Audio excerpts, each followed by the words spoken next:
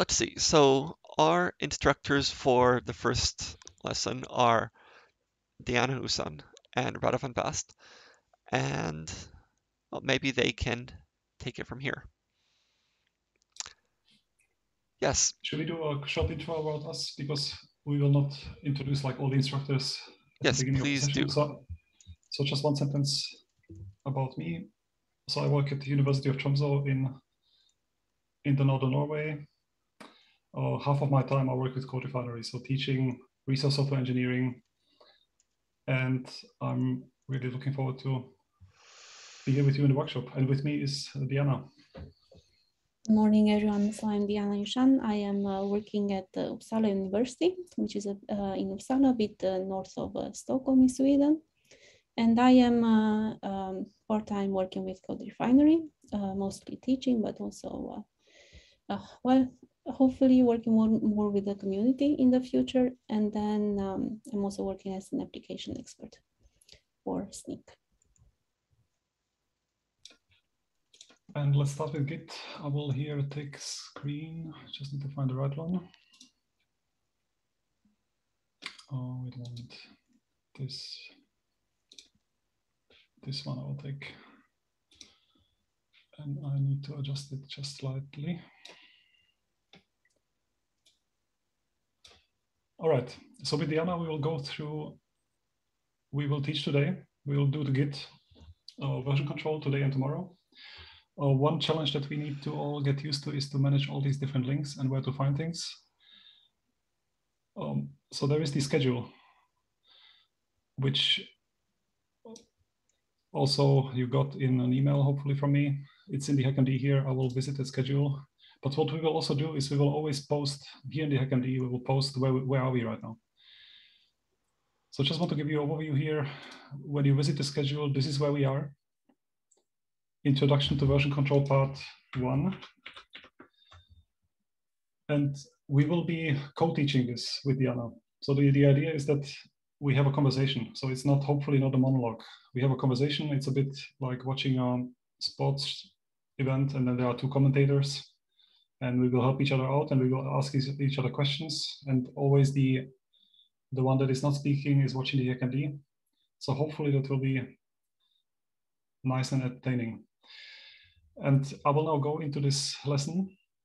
And you can also open it up. You can follow along. Here, I will first zoom out a little bit. So on the left side, you have an overview of different episodes. And later we will zoom in and make it more readable. Just want to give you an overview of what we plan to do today. Today we want to motivate, do some basics. We will learn how to branch and merge and resolve conflicts. And probably this is what we will manage today. We will be really flexible and adjust. The plan for tomorrow is that tomorrow we talk about how we share repositories online. We will do a really fun exercise on inspecting history and talk about reproducibility with the help of Git. And then discuss after 2 days of, well, after 2 half days of Git, we will discuss how much of that is really necessary. We also have a couple of optional episodes, and hopefully we will have time to talk about undoing and recovering. And we will hopefully also have a time to talk about Git staging area. And then, so now I will go into motivation.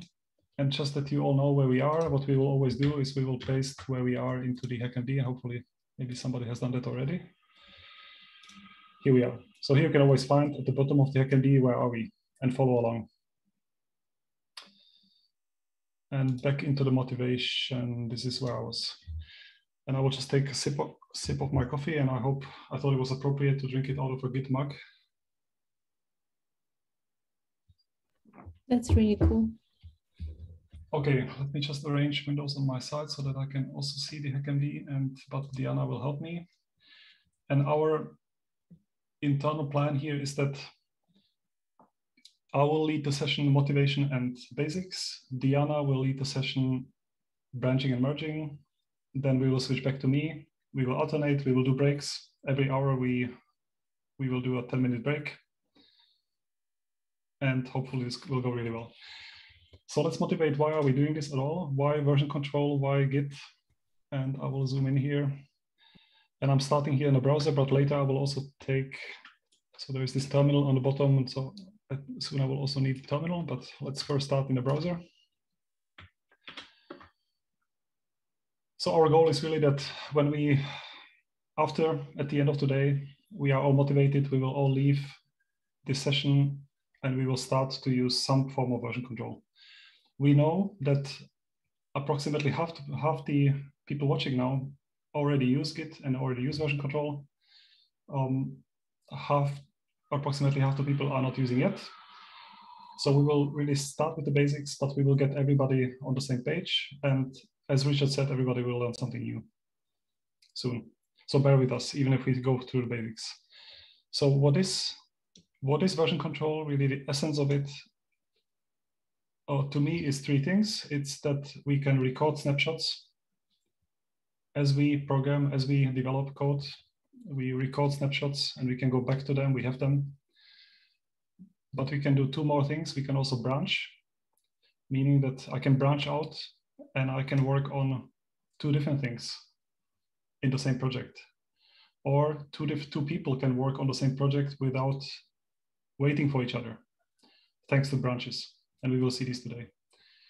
And the third thing that it can do, it's really good at merging developments from, so person A and person B simultaneous work can be easily combined. You don't have to do it manually. The tool helps us with this. And there are many things that we typically like to snapshot: software or scripts. I mean, scripts are software. So, and this is how it all started with Git and GitHub. But we can really track snapshots of a lot more. We can version control documents, manuscripts, configuration files, website sources, even data. So many things we can put under version control. And I like to start with this example. So this is an anonymized real example of a friend of mine. These are some archives of some software that they developed. And this is also a form of version control, but it has some problems. So what problems can we anticipate with this kind of version control? You maybe recognize that these are dates. So this was written in 2007. Yeah, 2007, 2008, 2009. Diana, any idea what problems do you anticipate here? So first of all, it's a lot of duplicating of the actual files that go into different versions. And then I think it's okay if you have a lot of space. But the most important problem I see with this is it's hard to check differences between different versions. So then, I mean, for tracking different, looking at the differences in different files, you actually have to untar these different files and then look at the different files. So it's very hard to actually find a bug which you may have introduced sometime in your code.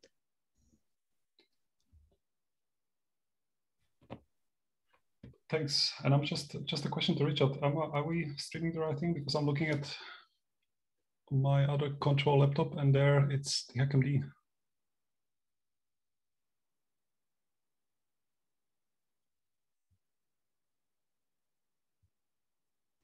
The other control view is wrong somehow.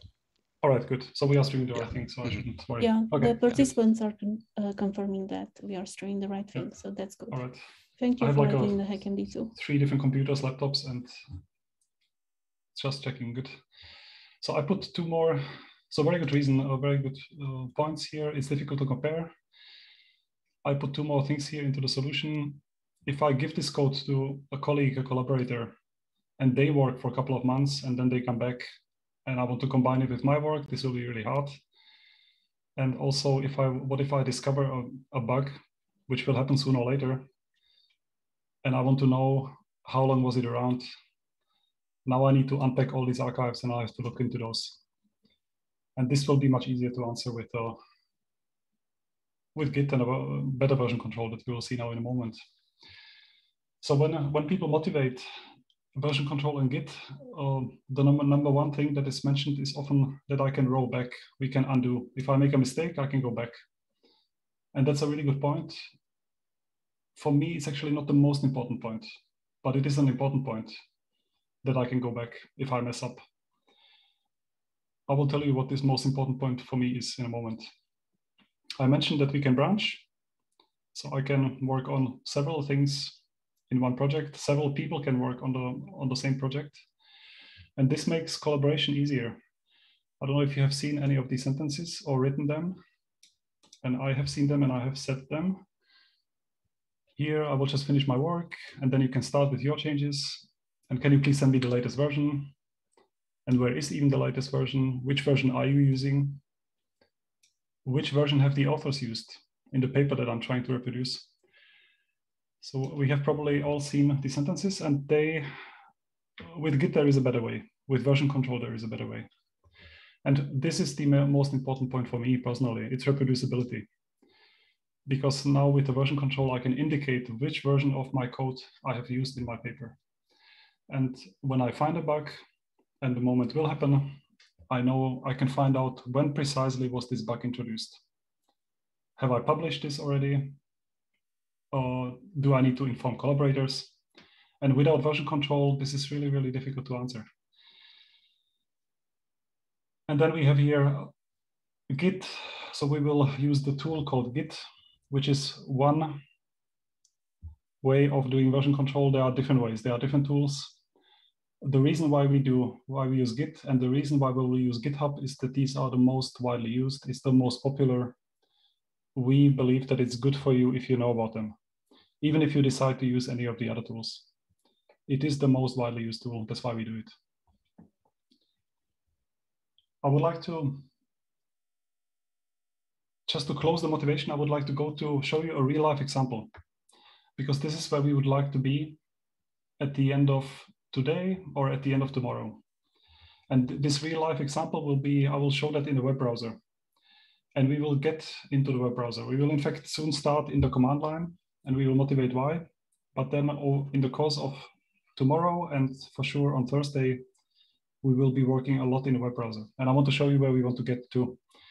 And I thought it would be fun to look at actually a real Git repository with real snapshots.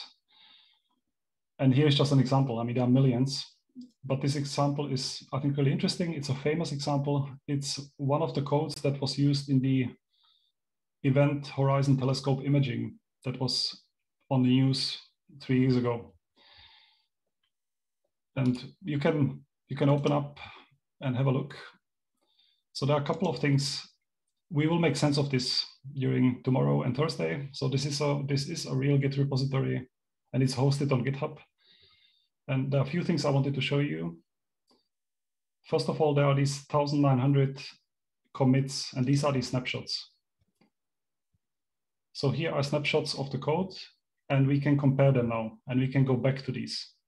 So if we mess up, we can go back. And if we publish, we can refer to precisely the version. I also wanted to show you these insights network, and don't worry if now the point is not to know how to navigate there. I wanted to show you branches. So these different lines of development here with different colors, these are different branches, and these little dots are the snapshots. And we will here learn how to do that. How can we branch out and how can we merge developments? So here one person was working on different features on different branches. And down here, can I scroll this? Down here are other people who have also copied this project and are doing their own development. And later we will learn how can we all collaborate, how can we combine these developments together. And there is one more thing that I wanted to show. And that is, it's linked here. Well, I have two more things. One thing is with tools like GitHub, GitLab, I can refer to a code portion. Let me open this up. So I can send somebody a link. This is a long link and it's maybe not readable, it doesn't matter. I can send somebody a link And if the person opens up the link, it will open up the code and it will highlight, here I wanted to highlight certain lines in the code. And this is so nice for communication. Instead of writing an email saying, please download the project, please open the file, called something something, please go to the line 66 and they will find this. I can send link to the portion. It makes just communication clearer and easier. And one more thing I wanted to show is my favorite topic, reproducibility. We will learn how to annotate with Git. And we will also be able to do that on the web. If you open up this example, this is a git annotate, which we will see also in the command line. Here we see it on the web. What you see is the screen is, there are like two halves of it. On the right half is some Python code. The point is now not to understand the Python code. It could work with any code in any project. But the really fun thing is that for every line in this code, for every line I can go to the left and I can see which commit, which snapshot was the last one that modified it 2 years ago. So this line was last modified 2 years ago. And then I can go in and find out what has changed and why was it changed. And this is so useful because if I now find somewhere a problem, what if there is a problem in this line, then I can find out precisely when was this changed last time. I can find out when was it introduced, 5 years ago, and try to do this without version control. Yeah, so regarding this, maybe we can mention that Git also offers commands in order to see which lines were last modified. And yes, that may be easier for tracking bugs. And yeah, actually annotation is great, or referring to a certain part of the code is great, because then you can specify, well, you can communicate to your collaborators and ask them, oh, why have you introduced these particular lines? Or look, I have found a bug here, or maybe you can help me out debug it, or anything like that. Exactly. I'm just want to have a look whether there's anything we should pick up from the HackMD. And thanks so much for keeping the questions coming. So we are watching this and you can really influence the show. So maybe I can just add that, so many maybe are confused about what is Git and what is GitLab or GitHub or other services. So you should understand Git as a package that comes with a certain tools that you can use in order to track the history of your repository. And GitHub and GitLab, and there are also other services, are just basically cloud services that allows you to keep your repository in the cloud. It allows you to share your repository with other people, so making collaboration on a certain project possible. Yes, so it's a lot of new things, but it will also become clear as we go along. So there is Git and GitHub. We will now pause the GitHub part for a day, probably until tomorrow, and we will focus on the Git part, which is really the underlying tool. And now I also showed you where we want to, this is where we want to get to, and we will get there. But we will now take a step back, and I will zoom out here, and I will now go to the basics. And the plan is I will do, together with Diana, we will do a little bit more talking, 10 minutes max, and we will then already do our first exercise. So I went to this basics episode, and I said that we will take a bit of a step back, and we will now go to the command line. And I also know that many of you are new to the command line. And why do we start from the command line is because we want to give you a really good understanding of what is happening in Git. And later we will learn to use GitHub, and there are then graphical user interfaces and other user interfaces. But I think it's still very useful to know what is really happening in Git, because it will empower us to be more comfortable, even if we later decide to use version control directly out of our editor. So many editors have nice integrations with Git and GitHub. But that's why we start with the command line soon. We will now very soon create our first blank Git repository. We will make some snapshots, we will make some commits, and hopefully get an understanding. And later we will add branches to it. So what is it? I already explained. It's a tool where we can save snapshots. And in Git, what we will see in a moment is that Git will create a folder called .git. So it can look like a hidden folder because it starts with a dot. So on Linux, this is understood as a bit of a hidden folder, but all the snapshots will go in there. All the history. Two things I want to point out is that Git doesn't do anything unless I ask it to do. So it's not like an autosave where I write my code and it automatically saves it every 5 minutes. It doesn't work like that. We will have to tell it actively, please commit this and commit this and commit that. And I mentioned already there are multiple interfaces. There are graphical interfaces, web interfaces, but we start with the command line. And we understand that for actually a fifth of you, command line is a new thing, but we will help.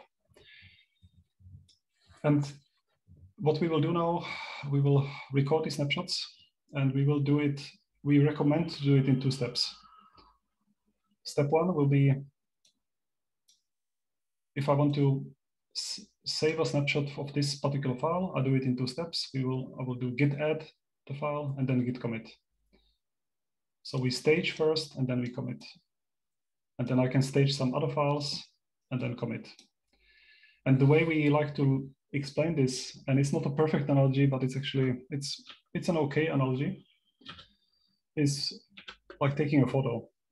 Git add it's like focusing the photography, the staging, and you can focus again, and you can focus it again. And then when you are ready to commit, I push the trigger, it creates the photo, and it goes into the .git folder. So we will do that in 2 steps. As we go along here through the material, there is more than we want to really discuss. So this is by design, but there are some questions. Have a look at those.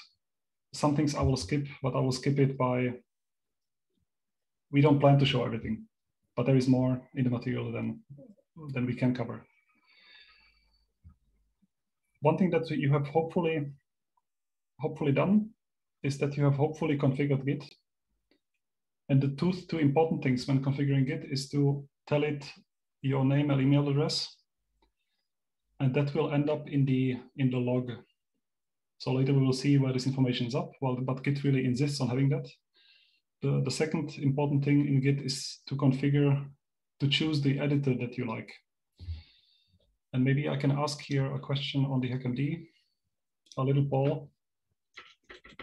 What is your editor?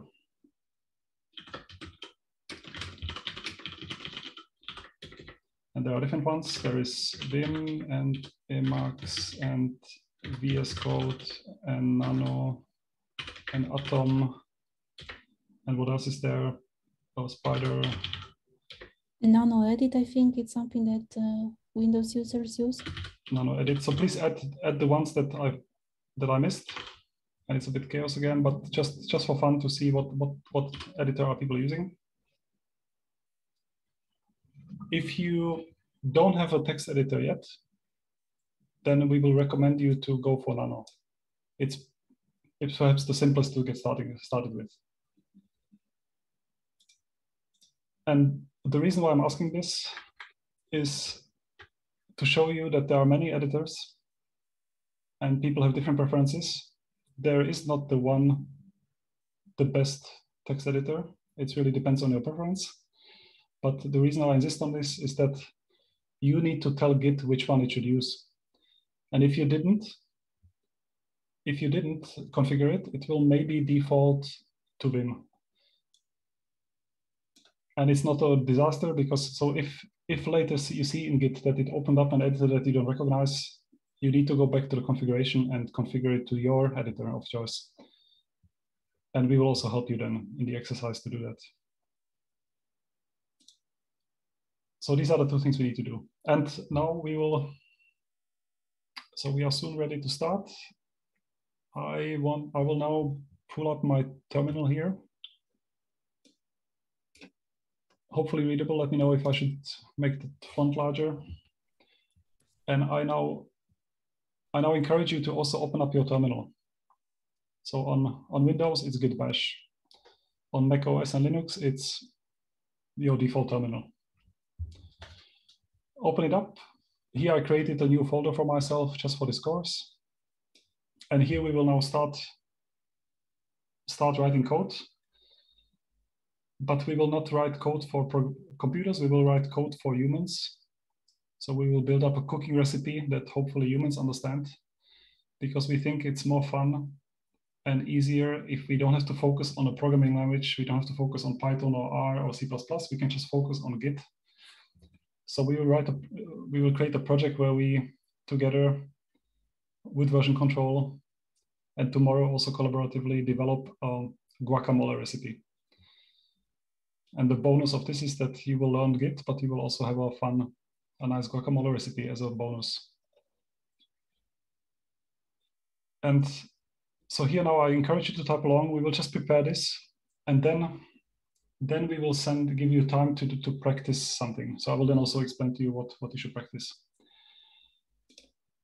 But here, please type with me. And I also realized that my keyboard is really loud. I should not have this mechanical keyboard, so I hope it's not too clickety, but I will now do what the material tells me. So I will create this folder recipe, and I will step into it. And if you are new to the command line, what these commands do is that this creates a folder, and with this one, I step into the folder. The interesting command now is git init. That's the one that we should remember, git init.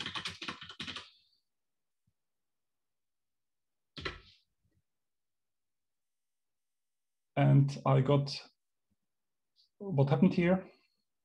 Git init created a blank Git repository.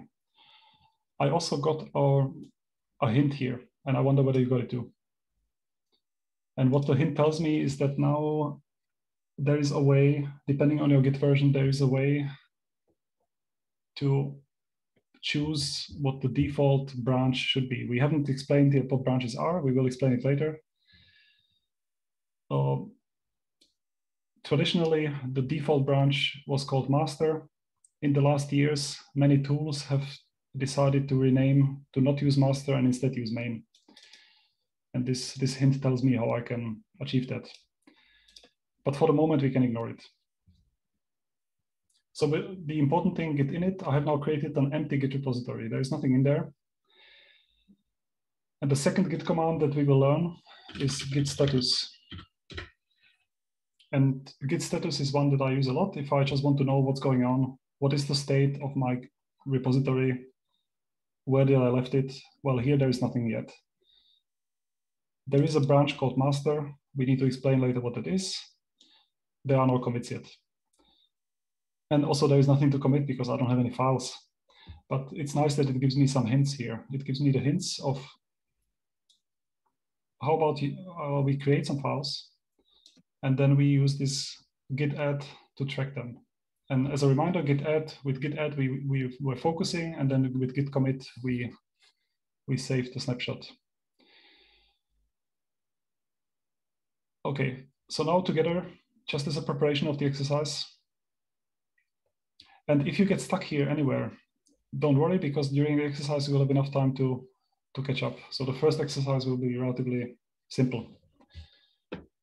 And as a preparation, we are now asked to create 2 files with your favorite editor. So now you need to open up your favorite editor.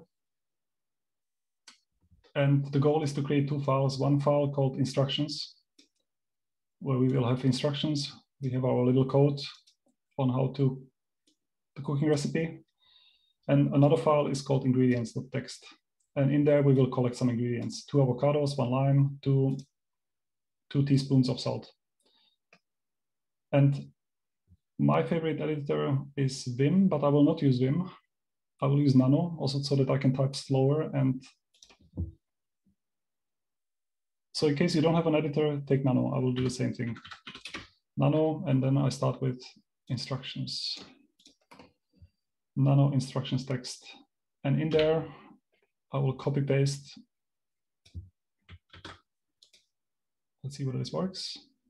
Boom, copy paste into the file. How can I save and exit? In nano, it's Control X.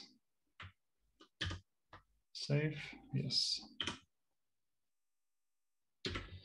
And then I will do the same thing with ingredients.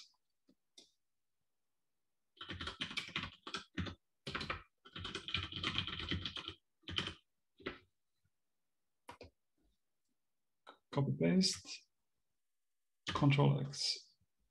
Yes, save. And git status. What you want to see is this: you have two files, but they are untracked. Git doesn't know what to do with them.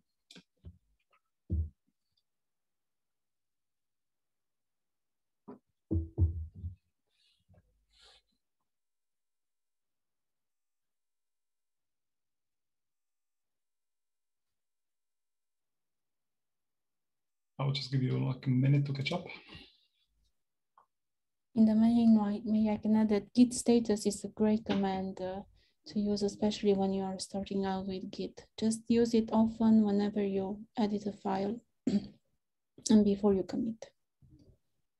Yeah, I use it all the time. Oh, like when I come back to a project after a week and I already forgot how did I leave it? Did I have modified files? Did I commit or not? The first thing I do is git status.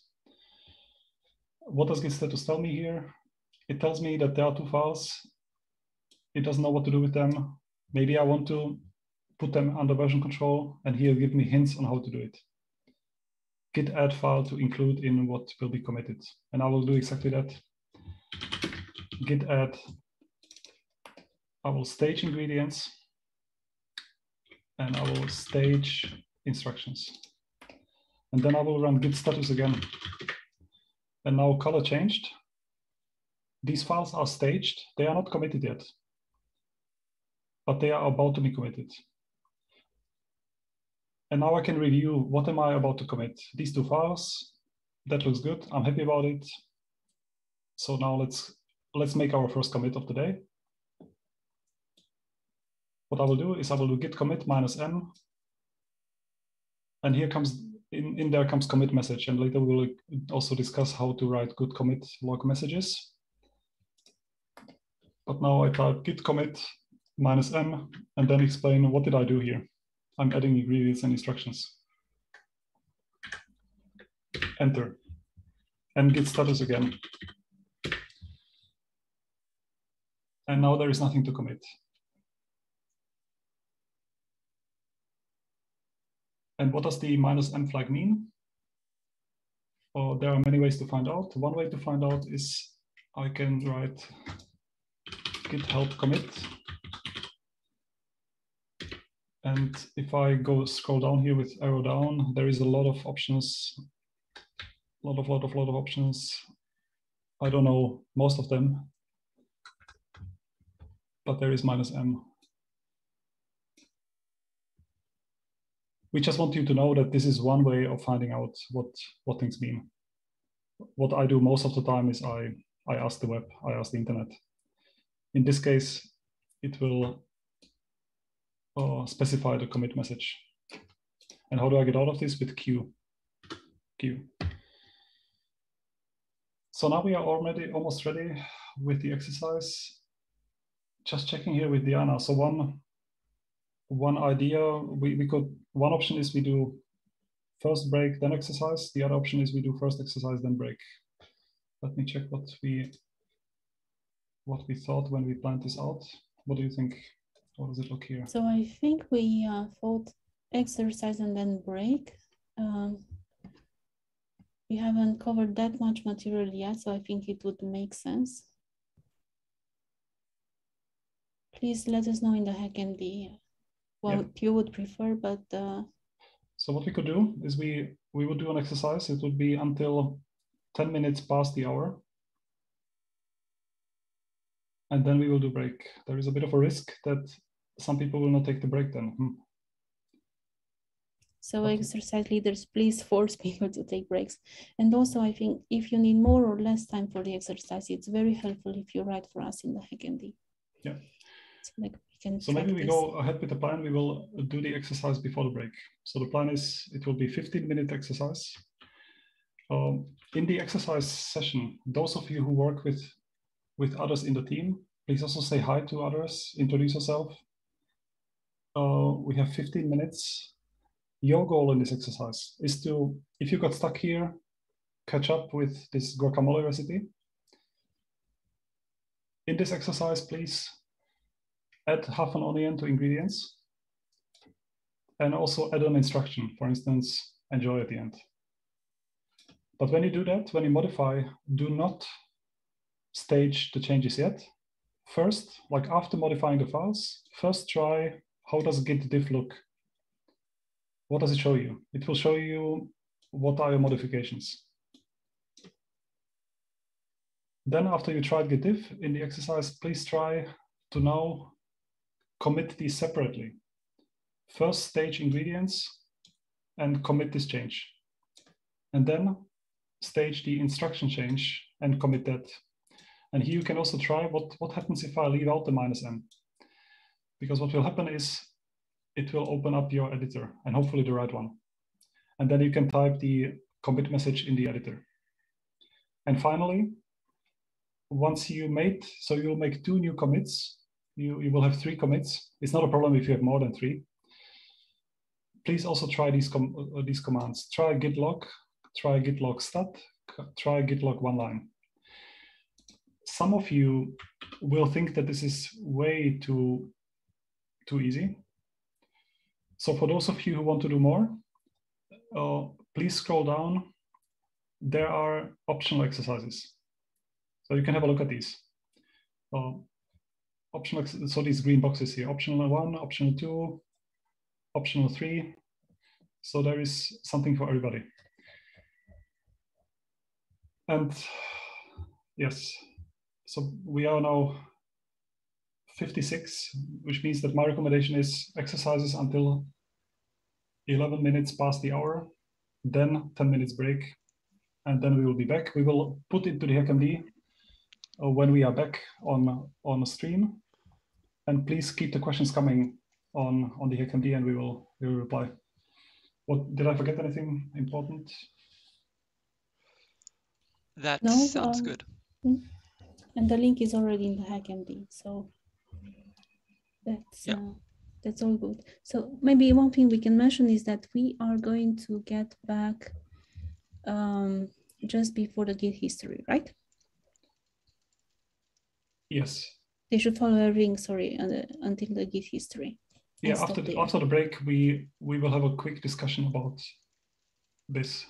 So this is where we will return after the break.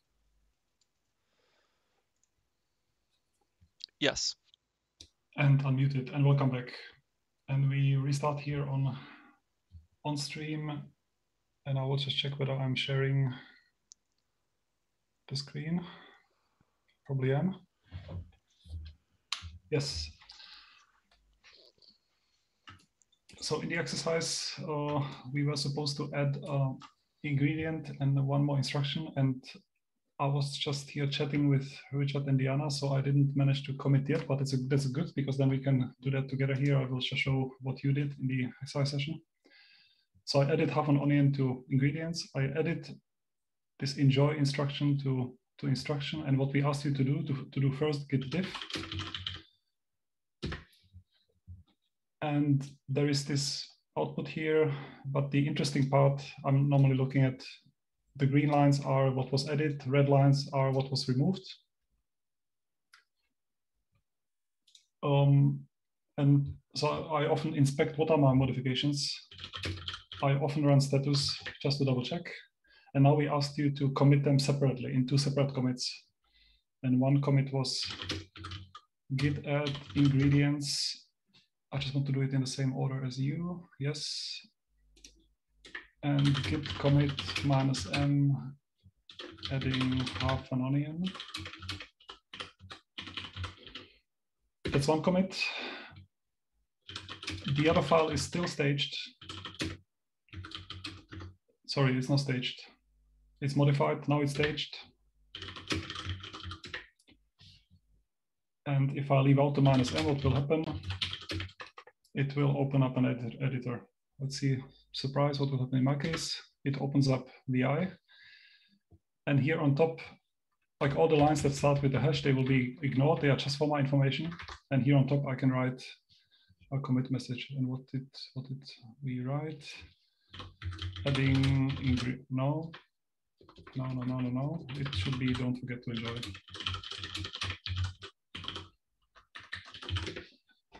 And this is where you are. Some of you have looked at the optional exercises. So here it's good to know that there are tools that allow you to compare also side by side visually, and you can use your mouse to scroll up and down.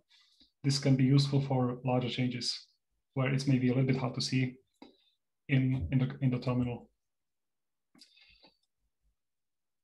And here you have probably had a chance to look at the git log. So I have a log of my changes. The most recent one is on top. Here I have 3 commits. Each commit has this unique identifier.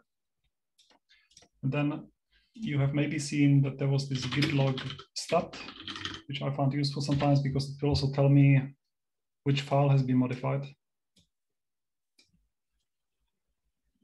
And you had a look at git log one line, which is useful to get. It will show me only the first line of the commit message. So I get like a compact summary.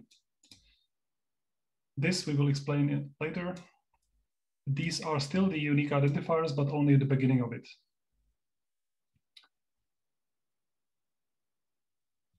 The commit, they are not numbered 1, 2, 3, 4, 5. They have these really long identifiers, and this is because soon, tomorrow and on Thursday, we will work together on a project.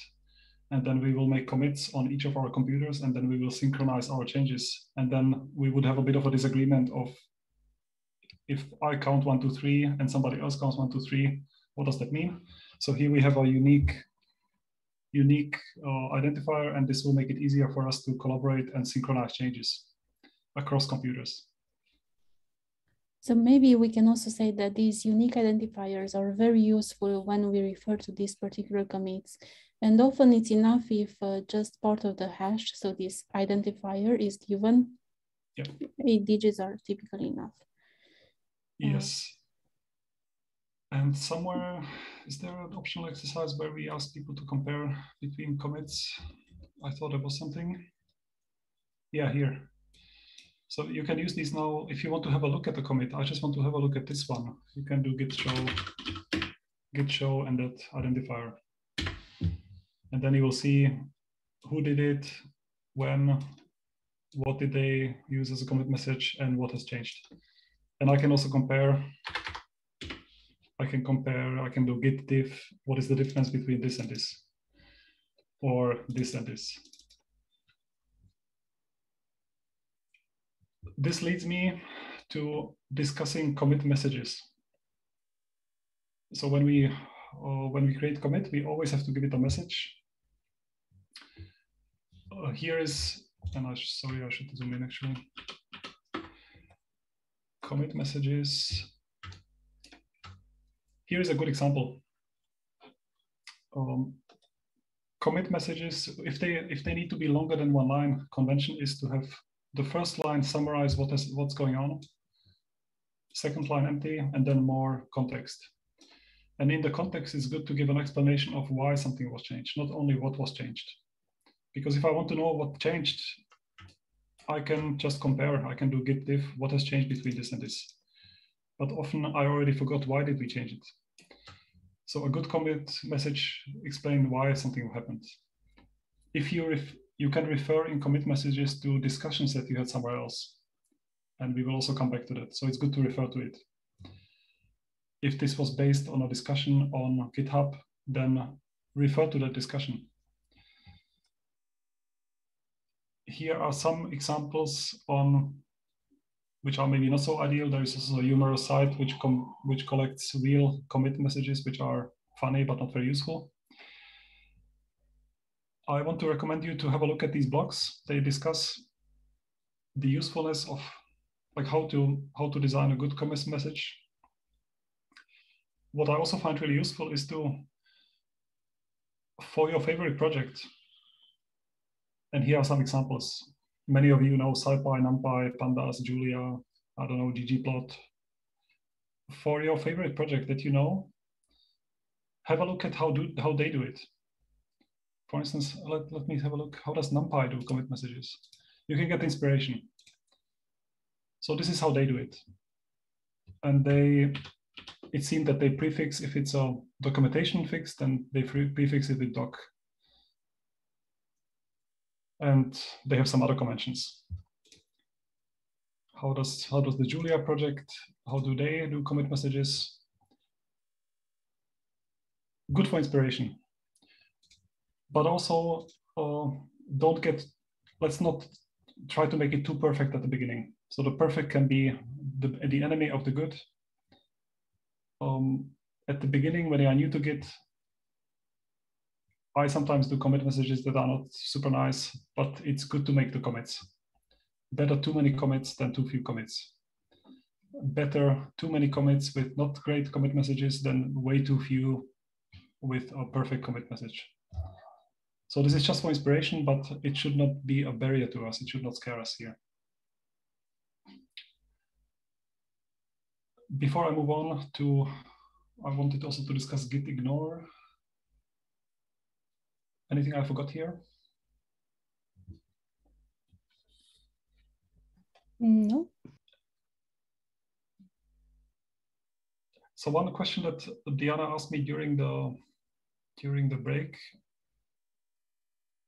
I mean, Diana knows the answer, but it's a very good question. And the question is, here we started in a project that had no files, and we did a git init, and then we added instructions and ingredients, and we started from zero. But what if we don't start from zero? What if I already have a project? How should I start then? You still start with git init, but now you have all the files already. And the way to start then is that you can then add all the files and commit them. But then the next question is, should we actually add all the files that we have? Are there any files that we should not add to Git? And indeed, there exist files that it's better not to add them to Git. And then we can list them in a file, in a special file with the name .gitignore, and Git will ignore these files. And what are such files that we should not put to Git? These could be password files or generated files. If you work in a language that compiles code, like C, C++, Fortran, Java, then you don't want to put the compiled archives, binaries, libraries to version control. If you work with Python, you have maybe seen files like this, or you have seen maybe folders like that, pycache, py.pyc, pyc. These files, it's good to ignore them. And it's good to ignore them because they are generated, and also to avoid confusion, because the generated files can be different on different operating systems, on different compilers, on different computers.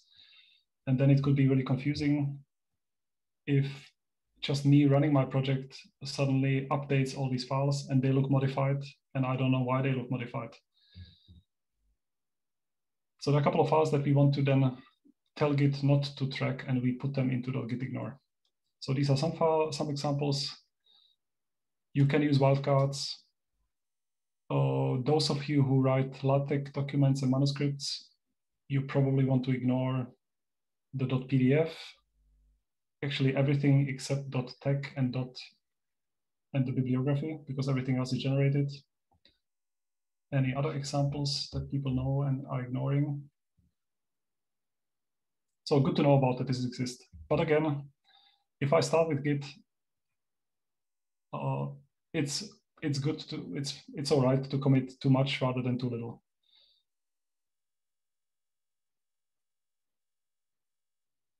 What did I forget here? Hopefully nothing. So we learned about how to initialize, staging, committing, commit message, most important thing is why, and give context. And that the first line is the most important one, because the first line is the one that I see when I browse here git log one line. It will also be the first line that I see when I browse a Git repository in GitHub, because it shows the first line here. And then if I want to know more, then I can click and then I see more. So there are more context. It's the first line that counts. And then I also mentioned that we start here in the command line just to get a good understanding.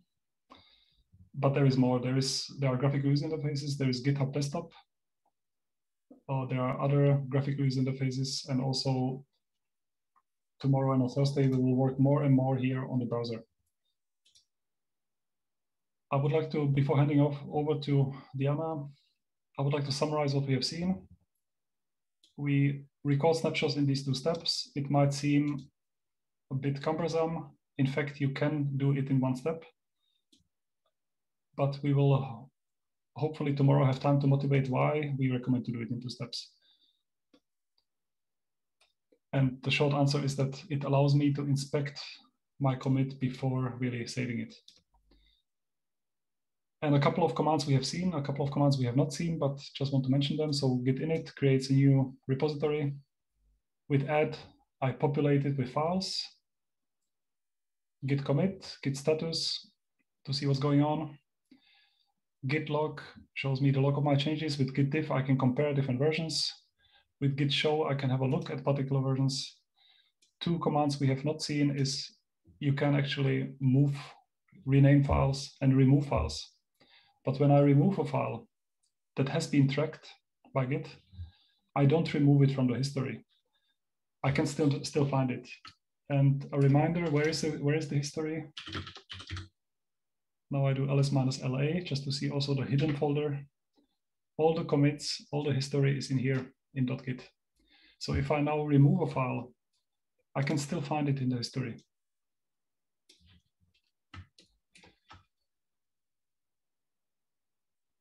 And then we can test our understanding. Oof, sorry. Just wanted to make it a little bit smaller. And should we put that on? Should we do the little test on HackMD just for fun? Yes, test that's your understanding. Let's scroll down here. Whoa, jumping a lot. So what is the question? The question was, which commands below would save the changes to an existing local Git repository? 1, 2, 3, or 4? 1, 2, so we can vote. Of course, you can also cheat and open the solution. So which one will do it?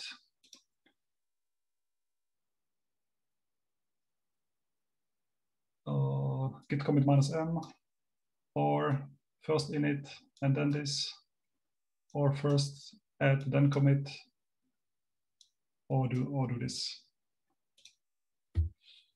Okay, not too many votes, but some votes coming in for option number 3. And then if you have a look at the solution, you will also see which one it is and what's the problem with the other solutions.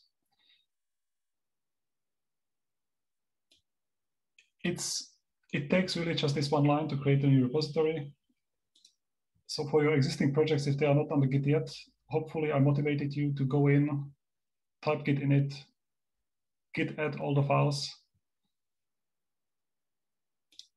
And if you want to add all the files and you don't want to list them one by one and you have 200 files, you can do git add dot and it will add all of them. And let's start using Git. And I will give the screen to Diana, who will now take us through branching merging.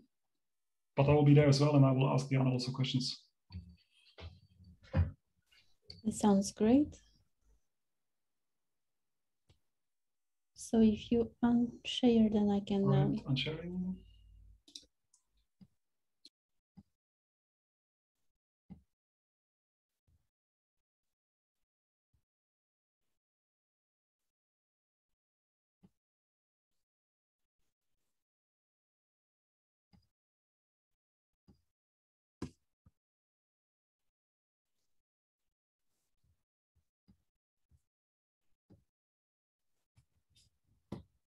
Okay. Is the screen fine now? Yes. So I will. So we are going to continue now with branching and merging.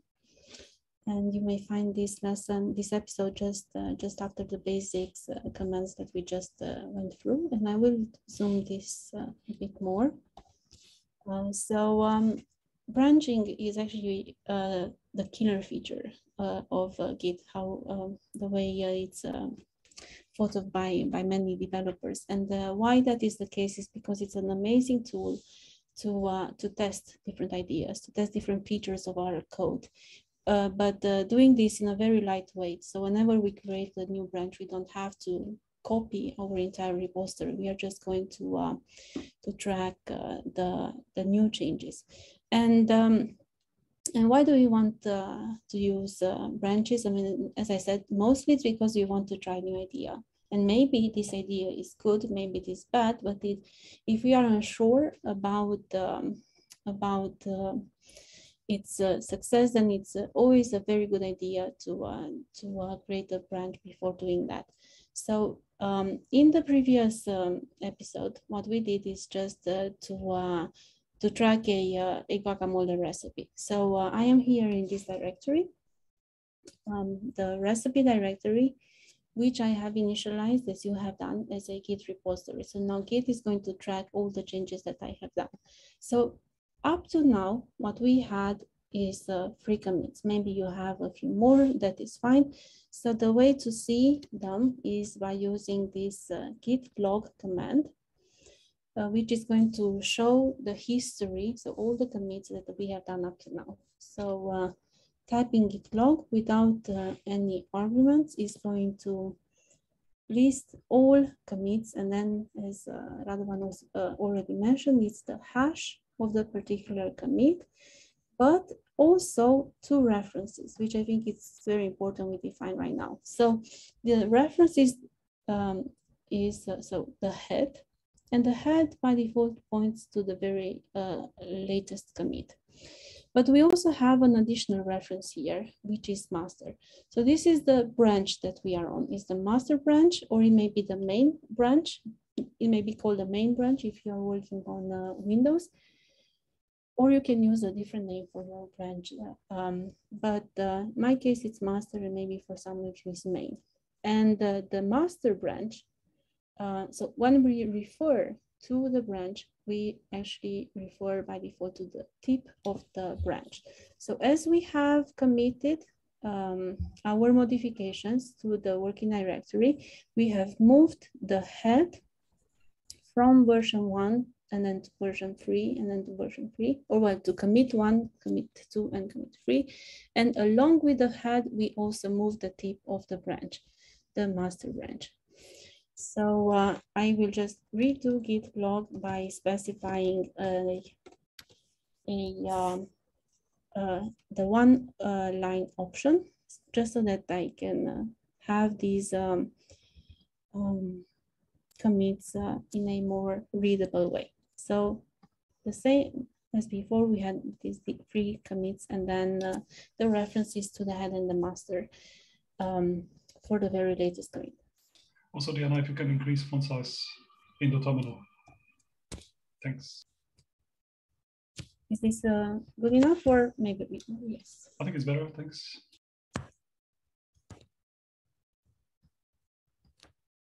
Okay then. So although I mean branch as a reference is always the tip of the particular branch, when we talk about branches in general, we actually mean all the parent commits and not only the latest one. So we refer to branch of all these time evolution of our commits. And when do we want to deviate from this linearity of the branches? So when do we want to introduce new branches? So this is particularly good if we want to work on new features. And it may be a feature that we are positive about, but we still like to have it in a branch, so that in case we make any mistakes, then we can just we can continue having a good working version of our main one. And the nice thing about Git and version control is that it allows us to isolate these different tracks of work, these different development lines. So in this example here, which is more realistic to how a Git repository looks like. So we have a main branch, the green one, and then at some point in time, so after the second commit, then we had started working on a new feature. Let's call it feature B, and then we can work, for example, on this in parallel to working, for example, on the main branch. And I mean, of course, this graph can be as complicated as or as simple as you wish it to be. I think it's good to mention that it is important to merge branches rather often, and we are going to show how to do that. The reason being is because you still want to be up to date with your main branch, and it's also very important when you are collaborating with other persons. So we are going to use an alias in the following, and the reason being because it's easier instead of typing a long command. So, for example, if I want to show the history of all the commits and all the branches, then I can add the all option for all branches. I can add the option graph, which is going to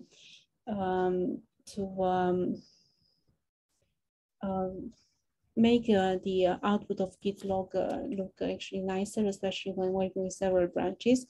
I'm going to use decorate, which just means that it's going to keep the hashtag shorter.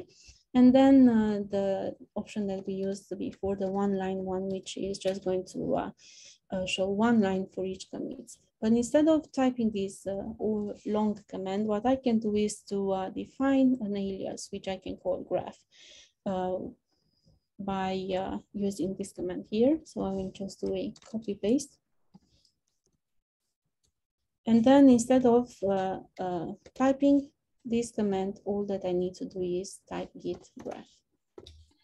And we ask now also everybody to do it, because it will be really useful shortcut later. Yes. Right now it looks a little bit underwhelming because we only have 3 commits and we only have 1 branch. So it looks the same. It looks like nothing really happened. But yes. But later, as we will get more commits and more branches, it will be a really useful alias. So we encourage everybody to define it. We also have somewhere in the material, we don't have to go there now, we have an episode on aliases and shortcuts where you can learn more about how to define them, how to undefine them, what other shortcuts we use sometimes. Okay, so so then again, I mean, we have 3 commits. The latest one pointed to head and the tip of the master branch. And one thing I should mention before going further is that the M2 commit is actually a so-called branching point. When we have split the main branch into 2 branches, the master one and an additional one. And the X2 commit in this example here is what did I say before? So M2 is a branching point, and then X2 is a merging point, which basically unifies the changes between the B3, the branch B, and the main branch here, the M branch.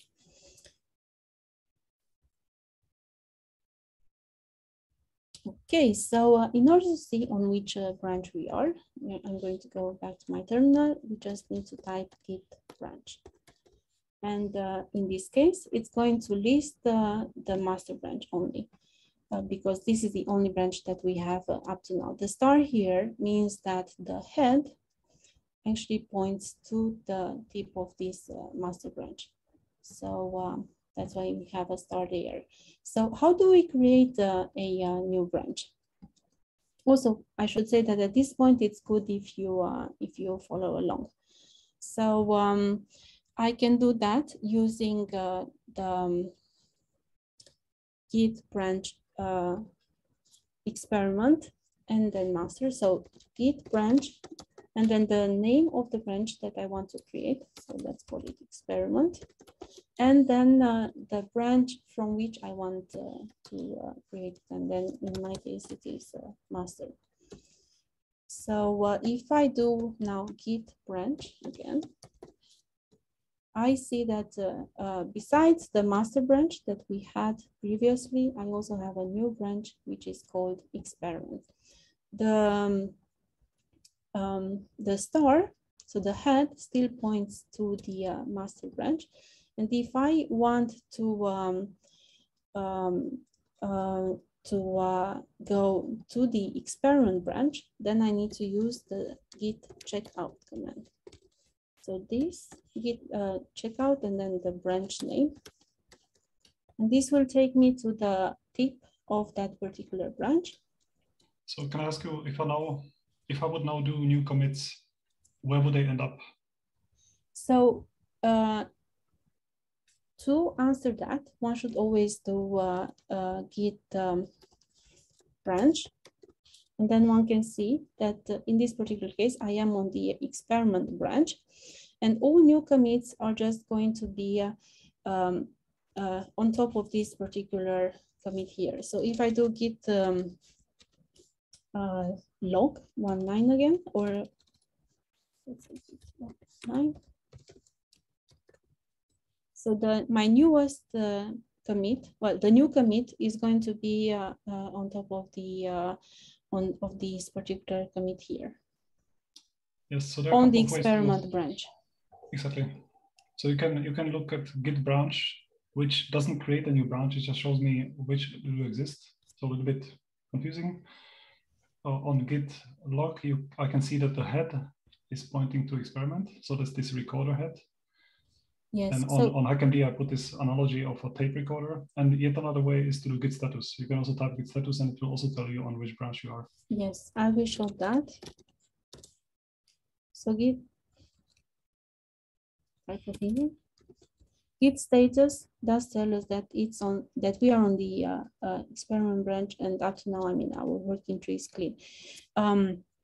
Yes, so we also know on which branch we are by looking at the star here. So this means that the head is on this particular branch. So let's move forward. We are going to do now an experiment of adding cilantro to our guacamole recipe. And that for that, I'm going to edit the ingredients files. We'll use VI, but you can use your preferred editor. And I am going to say that, okay, we add 2 tablespoons of cilantro. And please add it on top of the file for a certain reason. Yes, which will become obvious a bit later on. And if I do git status again, then I see that now I have modifications in my ingredients file, and these modifications are not staged yet. So they are shown in red in my terminal. In order to stage them, we use the git add command with the ingredients file as argument. And we see that now we have these stage modifications of the ingredient file. And I'm going to commit this. So git commit -m with the message, let us try some cilantro. Yeah, and please follow along. But again, there will be later an exercise session where you can catch up. And make sure that you're on the experiment branch. So let's check again. So git so now you branch. can use the git graph. Yes. So with git branch, I can see that I'm still on the experiment branch. And in order to see all the commits that I have done up to now, I can do git graph, or I can just type git log all one line. So that's another way. And what you can see here is that nothing happened to master. Master is where it used to be. We created this new commit and only experiment branch changed. Yes, and let's say that maybe 2 tablespoons of cilantro is not is too much. So we can tweak this by editing the ingredients file. Again, I am going to stage these changes, and I'm going to commit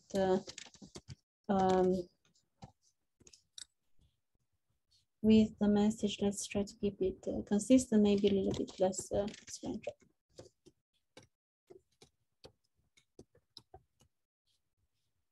And here what Diana did is 2 commits in one line separated by semicolon. So it is like typing first git add ingredients and then the second command. Yes. So if I look at the history again with our ggraph alias, then I see that I have 2 new commits in the experiment branch. In other words, the experiment branch is well 2 commits ahead of the master one. So in the exercise, in the new in the follow-up exercise, what I would like you to do is to create a new branch.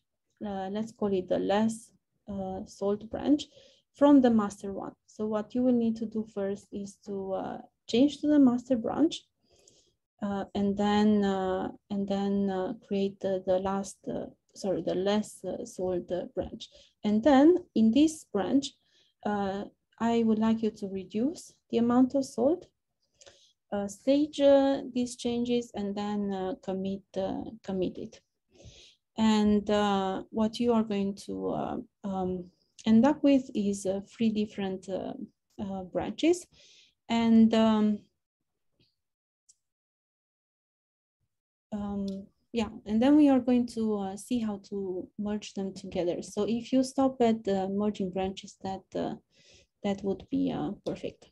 And can we go back, because there was one thing left out, if you scroll up to the exercise, just to clarify. So the goal is you create a branch called less salt. Make sure that you create it from master and not from experiment. Reduce the salt. But then if you scroll down a little bit, you should also make a change on master. So later you should go back to master and create a README file. Yes. And if you scroll down just a slightly little bit more, what you want to end up with, if we look at the graph, just a little bit more, the boxes, you want to end up with something that looks like this. So then if you, in your terminal, you do git graph, it should look a bit like this. So in experiment, we have 2 commits. In one, we added cilantro, then we changed our mind, we reduced it. In less salt, we reduced the salt. On the master branch, we added a new file. And that's your goal in the exercise session. Also, should we point out that there are, again, optional exercises. So for those who want to do more, you can do more. So on this page, if you scroll down these green boxes, there are additional exercises that you can do in that exercise session. Yes. So if you already know how to merge branches, then you can continue with the optional exercises. Otherwise, you should wait until we show you that. So the optional exercises. Sorry, I think I scrolled too much. So comes after deleting branches here. So you can commit send some new commits to the master branch, and then to a newly created branch, and then do a fast forward merge of this branch back to the master one. And it was a little bit fast for some, the creating of this experiment branch and doing the cilantro addition and removal. But you can catch up with this during the exercise session. So there's hopefully enough time to create also the experiment branch, the less salt branch, and modify the master branch. And I can show again how to get back to the master branch. So the command for that is git checkout, and then the name of the branch. So in my case, master, and then I get the output that I have now switched to branch master.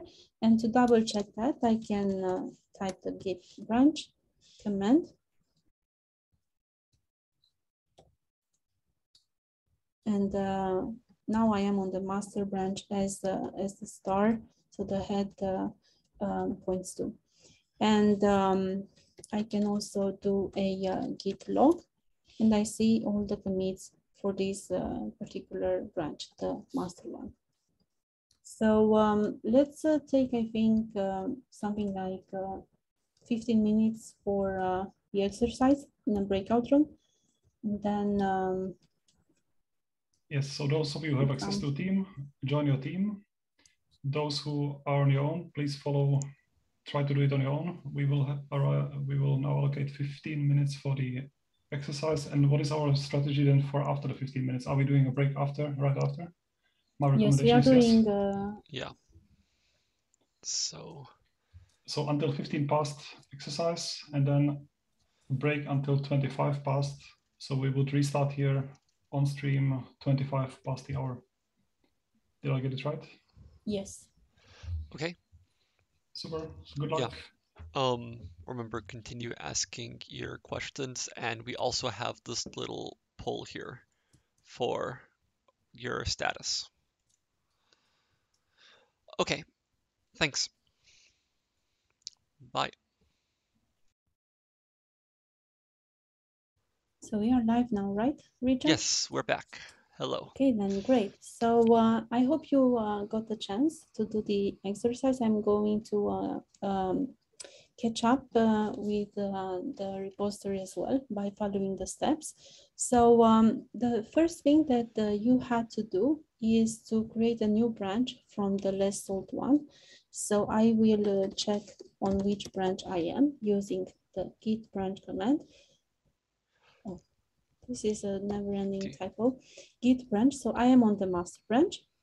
Now I'm going to create the branch called less salt from the master one. So git branch and then the argument less salt.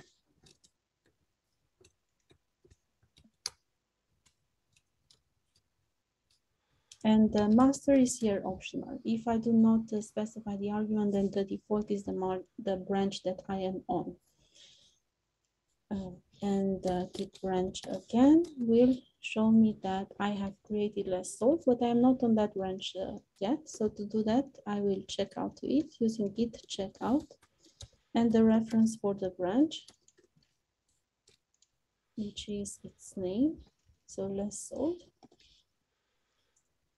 And what you have done here is to reduce the amount of salt. So I will open the ingredients here and reduce it to 1 tablespoon. I will stage and commit. So first stage the change and then commit. And I am going to say, let's see, reduce the amount of salt.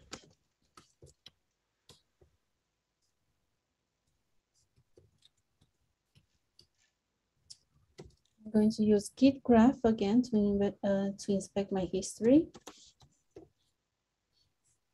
So I see that I have a new commit that head is pointing to, and that is, and the commit message reduced the amount of salt. Okay, so this is what we have created now. So we had the initial branch, the master one, the experiment one with 2 commits where we had, well, we introduced the cilantro and adjusted for that. And now we have the newly created branch, the less salt one, pointing to this commit L1. We refer to it as L1, but it's basically this commit that the head points to. So I will do the second part of the exercise, switching to master, git branch master, sorry, checkout master. And just as a clarification, because git branch master would try to create a new branch with the name master, and Yes. git checkout switches between branches. So now I have switched to the master branch, and I am going to add a README file. MD, so it's going to be in Markdown format, and I will copy paste from here for faster commit, and I will stage this modification, README, actually creation as well, and then git commit -m with the message added README.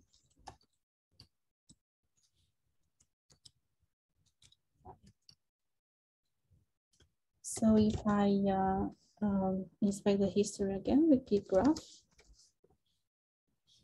then I see that I'm still, well, I am on the master branch now, and I have two other branches, the less sort and experiment one. So let's assume that we are actually happy with our two experiments, and we want to merge these two branches. Can I interrupt for a moment? Yeah.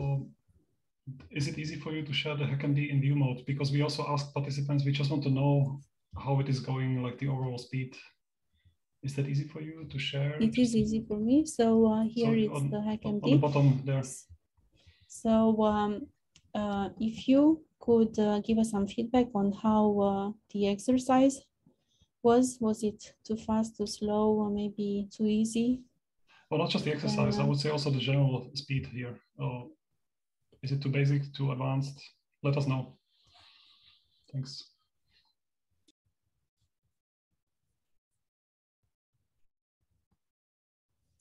Okay, so what we will do in the following is to merge these two branches that we have created.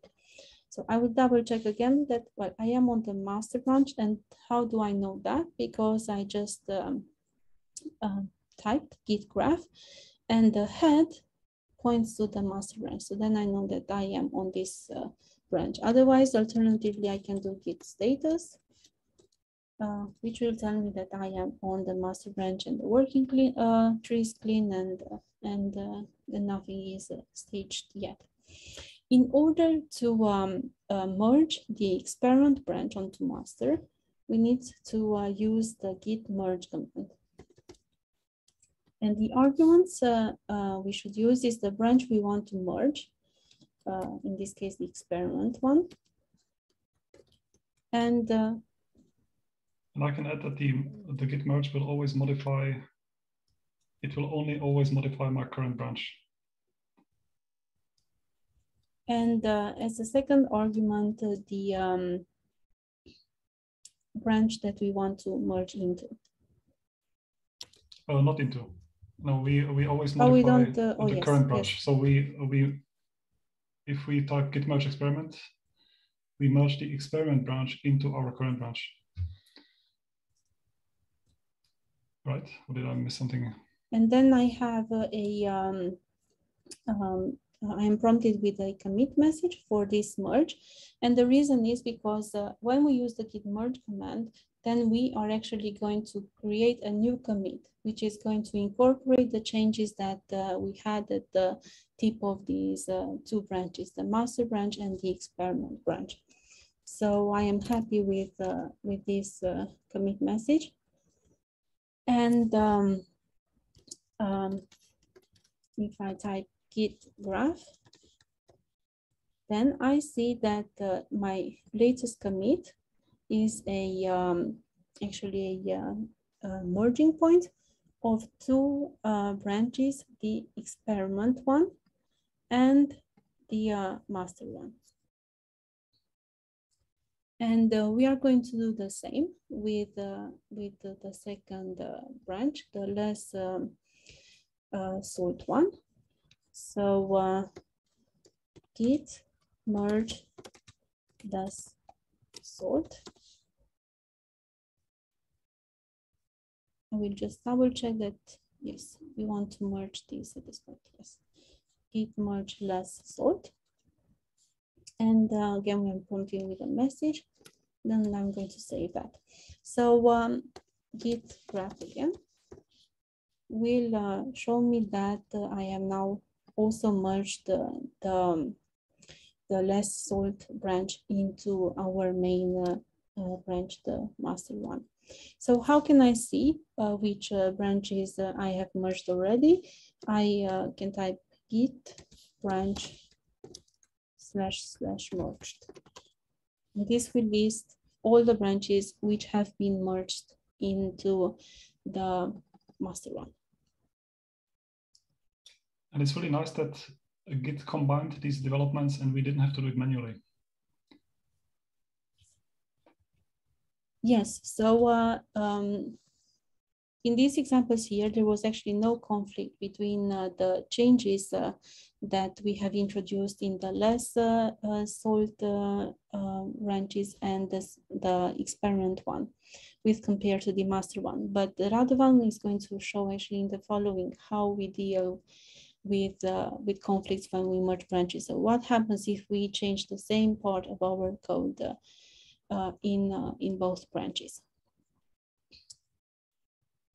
So we can now delete the branches if we want, and the way we do that is git branch -d and then the name of the branch. And git branch accepts several arguments, so I can delete both the less salt and the experiment branch. Otherwise, I can just delete one at a time. And if I delete these branches, what am I really deleting? Am I also deleting the commits? So when you delete this, the only thing that is deleted is the reference to the branch. The commits are still there. So if I do git graph, I can see that the commits are still there, but the reference is gone. So if I scroll up a little bit, then you see that before I had this reference to the tip of the band, the less salt and the experiment one. By deleting the branch, I remove this reference, but the commits are still there. And there is actually, well, there are ways to redefine these references if we wish. But in this case, we were happy with the changes. We can safely delete the branch, but we can, of course, refer to these older commits if we want to. Now, we use the -d option when we have when we want to delete a branch that has been already merged. If the branch is not merged, then we should add the -D command, which is going to force the removal of a branch, even if it is not merged. And this is like, it's good to, I would say it's good to use the -d option because it's like a safety net before deleting a branch which is not merged. So always use the -d option unless you know for sure that you want to delete this unmerged branch. And then also in this case, I mean, deleting the branch means actually deleting the reference to the branch. The commits are still there and one may refer to them as long as you have the hash IDs, so the commit ID numbers. We are going to skip, sorry? I just want to add that, I don't know whether it's helpful or not, but what I like to think of branches as like a sticky note, like these paper sticky notes that we can stick on something. That's how I imagine a branch. You can, it's a sticky note that sticks on a certain commit. And if I delete a branch, I delete the sticky note, but the commit is still there. And if you want to know how you can do, for example, a fast forward merge with branches, you can look at this optional exercise. We are not going to go through this one here, but if you have questions, please ask them in the HackMD, and then we are going to show that. and then we can answer to that, sorry. There are some other ways of merging branches. One of them is rebasing. Again, this is optional, but you may have a look at that. One important thing is tags. So it may be a bit confusing to use the hash as the only identifier of a certain commit. Let's say that we are happy with a particular version of the code, and we want to make an official release out of it. Then it is helpful if we can add a tag to a particular version.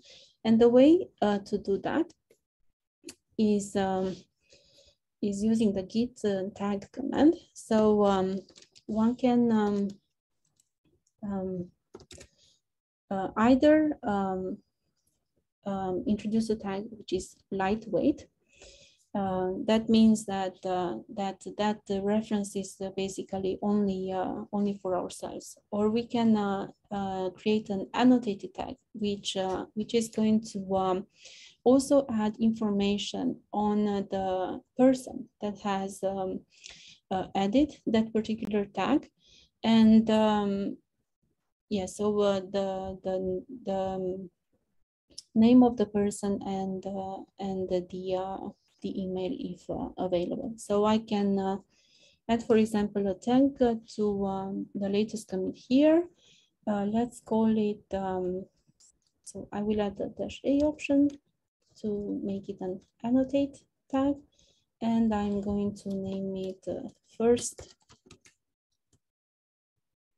recipe. And then I'm going to add a message.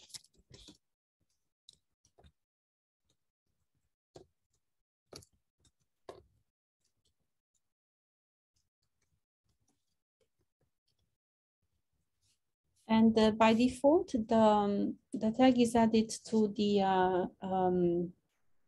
commit that the head points to. So in this case, the C1 commit.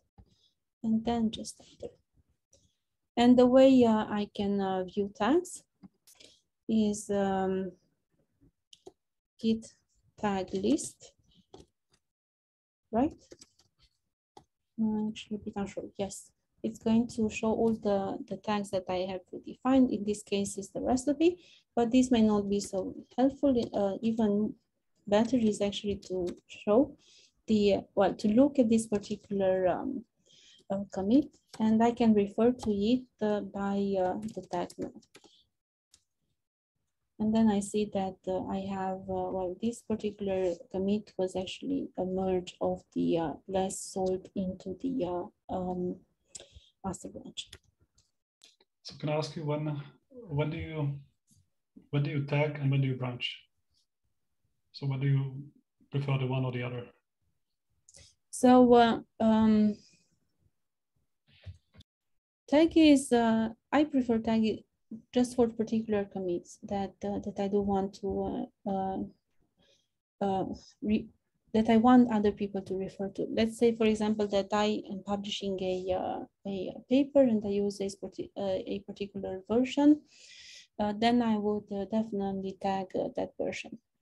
If I am, for codes that I'm actively working on with other persons, then I would release tags for periodic tags for releases that I am happy with, and not only me but also my collaborators. Branching, I use the branch when I want to try out new ideas, and actually almost always I would create a branch, and then I would quickly actually, as soon as I am happy with the changes introduced, I would merge them back or rebase them into the main branch. And I think it's especially when working with other people, it is good to keep in mind not to have too many open branches at the same time. It's of course helpful for individual development, but even more important is that you actually share your successful implementations with the others. There's a So, question from HackMD. What happens if the resolution or the merge right now made a conflict? Is it so important for the future? Well, how does one recover from this? And does it we are matter? actually going to show conflicts in the following, and I would only add that the sooner you merge your branches and resolve possible conflicts, the better. Because I mean, otherwise, we are just going to delay this and more. I think the main question now is, practically speaking, if someone got a conflict, Oh, is the no, next sorry. is Yeah. the next exercise the thing that will say how to recover if you got a Yes, conflict? exactly. Okay, Yes. so basically, if you got a conflict now, don't worry. Yes, just wait a bit, and then actually Radovan is Okay. going to take over now and show how to deal with conflicts.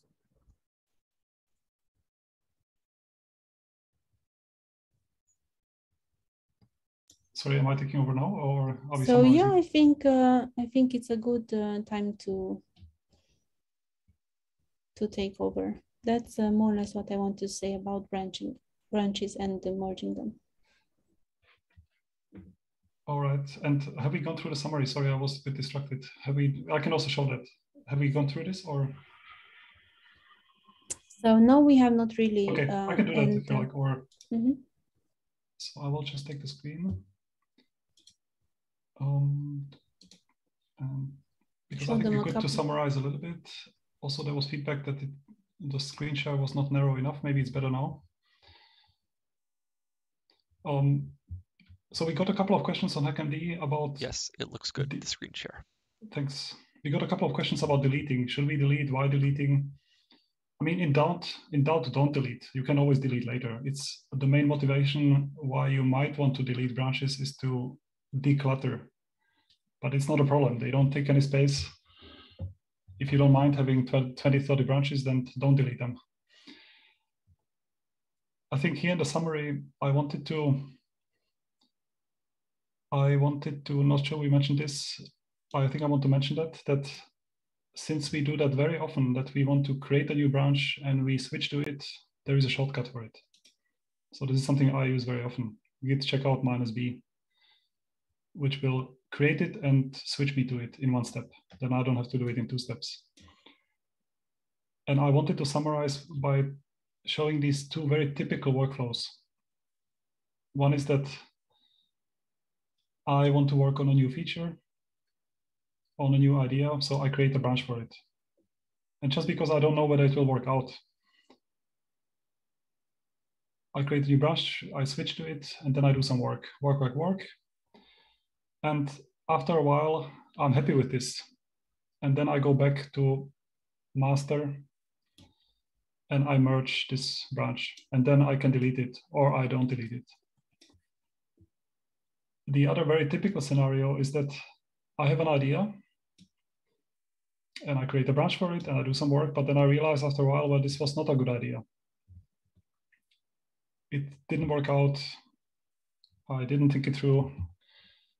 And then I can just delete that branch. And I keep my working code really organized. So this is another scenario.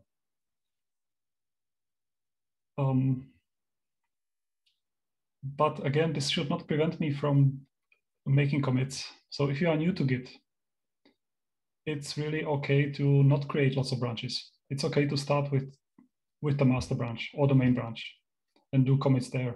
And then over time you can then start using branches. But why do we talk about branches on day one? We talk about them because once we want to collaborate with other people with Git, we have to use branches. Then there is no other way. So that's why we introduce them today, because on Thursday we want to write code together and then we need to understand branches. We will have to, there is simply no other way in Git. It always goes through branches. One more thing I wanted to mention that has been somewhere on HackMD. somebody asked, can you merge master into something? So it's good to mention that there is nothing special about the name master or about the name main. We agree that this is our default branch where we do our work, but there is nothing special about it. There's nothing different about it. You could even rename master to something. You could even delete it. So from Git's perspective, there is nothing special. Everything works the same way for all of them. And what else? I wrote some more questions down, but maybe we'll come back to them when we summarize. So the plan now, we have 40 minutes left. I will still do one more break. So we will do a break soon. I think before the break, I want to explain what a conflict is. And then we can take a break, come back. I can demonstrate how to deal with it, and we can summarize some of the many questions that came up. All right, let me zoom out and let me go to where we should go, conflict resolution. So what is a conflict? And some of you have already seen a conflict, so some of you were ahead of your time. And now we will see what that really means and how to deal with it. First message is conflicts are a good thing. They sound bad, but they are really good because this is Git preventing us from overwriting our own work or somebody else's work. So they are our friend, not the enemy. And to show you an example how a conflict can arise is that, let's start with this recipe here. There are 2 avocados, there is cilantro, there is salt.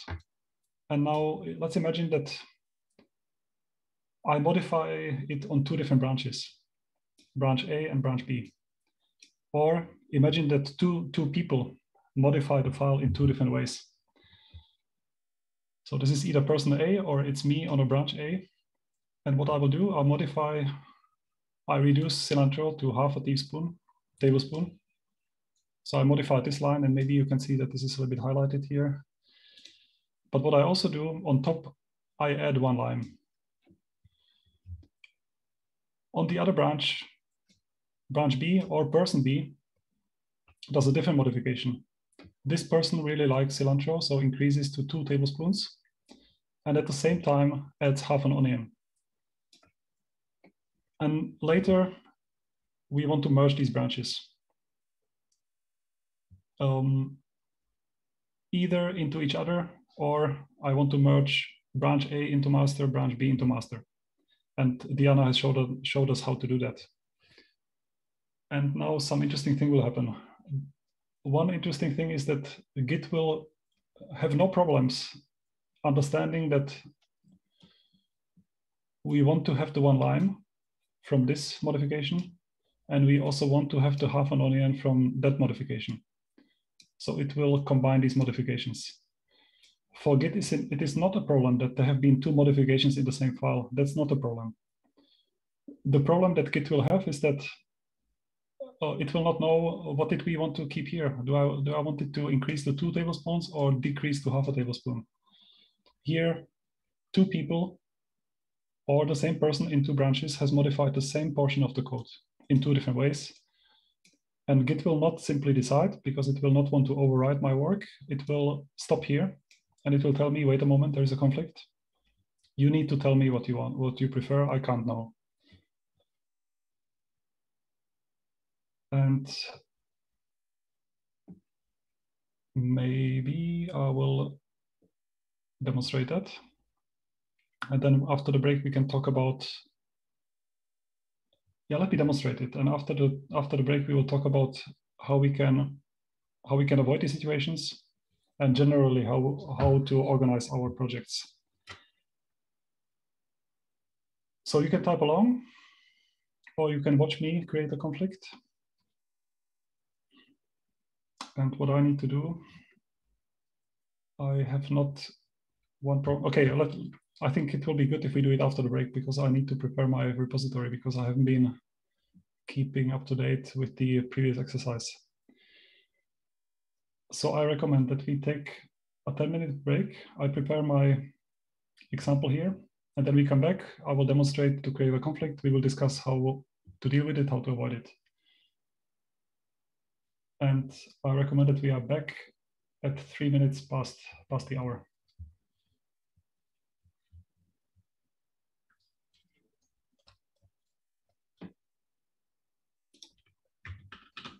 Okay, I'm sharing HackMD, and we will see you later. Bye.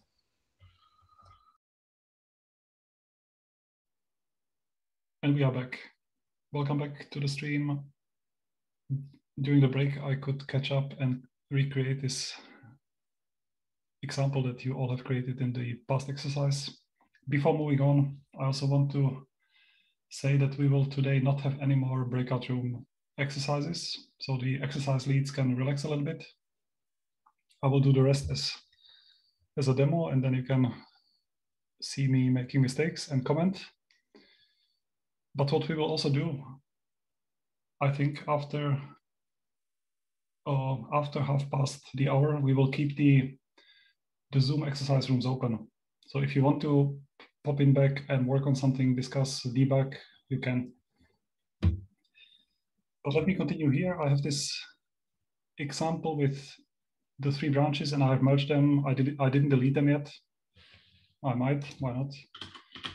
Git branch, let me just remove these merged branches. Git graph, the commits are still there. Okay, this is confusing here. Sorry for that. You don't see that. I should. Well, we will explain what that means tomorrow. But let me now create a conflict. And for this, I will create 2 branches. In one, I will increase cilantro. And in the other one, I will decrease it. I create both for master. On which branch am I? Git status or Git branch. I'm still on master. So let me go to dislike, where I will reduce it. Nano ingredients, and if you like, you can type along and try that as well. So here I will reduce it to 0.5. Save, yes.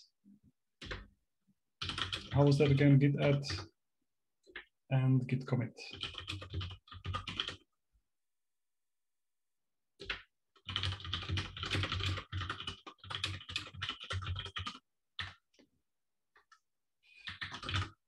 And I should do the opposite on the other branch.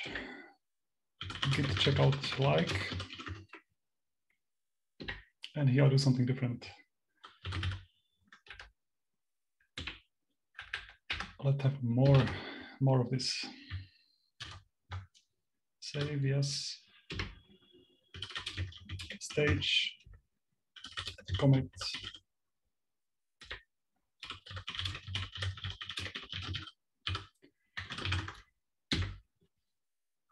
Well, before I do anything, let's inspect what we have with Git graph.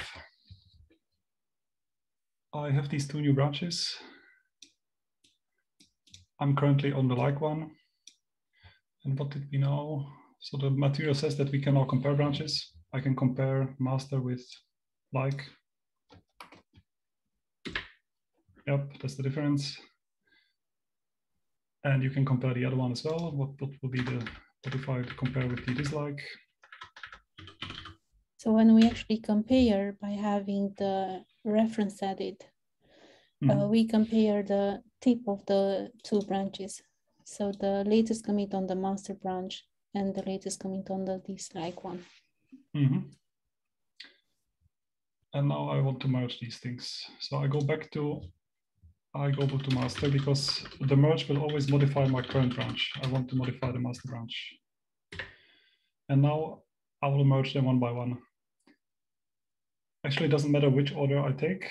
The first merge will work. And I start with the like cilantro, just to follow the material here. The first merge will work. It tells me fast forward. If you want to know what that means, there is an excursion in the previous episode about explaining what fast forward means. It's not important now for this discussion. but the second merge will fail. Let's try. There's a conflict. It tells me that the automatic merge failed. I should fix the conflicts and then come back and then commit. And then there are many different ways that we can do now in the situation. The first thing I will do is git status. Git status will typically show you if there are files which were not conflicting, they will be listed here in green, but it will tell me what are the problem cases. Here there is a problem in ingredients.txt because both modified. What does both refer to? Both branches. They have modified it in the same place in two different ways. What is also nice is that Git already gives me hints on what I should do about this thing. I should go into the file and fix conflicts. And does it tell me? Yes, here it tells me that with git add, I can inform Git that I have resolved a conflict. And one way to resolve a conflict is to do it with the editor directly in the terminal. This is what I will do. So I can open up this conflicting file. And, oops, wrong window. And I will see that Git has modified this file. It has added these markers. It is delimiting the portion that has been modified in two places. So now I know that on one branch, I got this modification. On the dislike cilantro branch, I got this modifications. And now I need to decide. And the way to resolve a conflict now in the editor would be that I decide, and I will take the second one, 0.5. I'm not such a fan of cilantro, so I will take the second. I need to remove these markers. Also, I need to remove all of this stuff and decide which of the two I want to keep. I kept the second one. As soon as I'm happy, I save and exit. I have removed these resolution markers, but I still need to inform Git that I resolved this conflict. If I do git status, Git doesn't know that I resolved it. So I need to mark it. Git add the file. I stage this change. Git status again. It already looks familiar. We have a staged change for a commit. And I can now use git commit to conclude the merge. Git commit. And only now there is a merge commit, which I can still edit. I can still add more text here if I like. Very often I just leave this as it is. Save exit, and we have a new commit. Git graph. The commit that I just got is this one. It's a merge commit with two parents. Since I had a conflict, it stopped halfway. I first had to resolve it, stage and commit. So when you resolve conflicts in your editor, look for these, smaller, equal. This will, with this you find the conflict. We will also show you on Thursday that you can resolve conflicts also on GitHub through the web interface. Yet another way to deal with conflicts is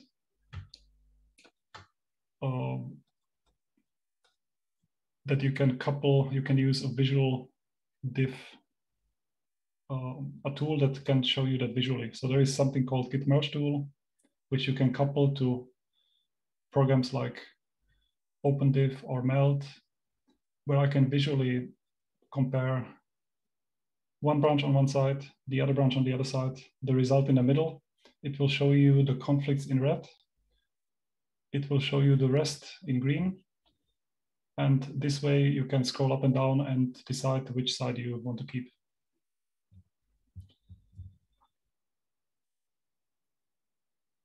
Do we also say how to abort if you have a conflict and you don't know what to do and you need to ask a colleague first? There is git merge -- abort. So no need to delete everything and start over. You can abort a merge, then talk to somebody else who maybe knows which of the two you should keep, and you can resolve it together.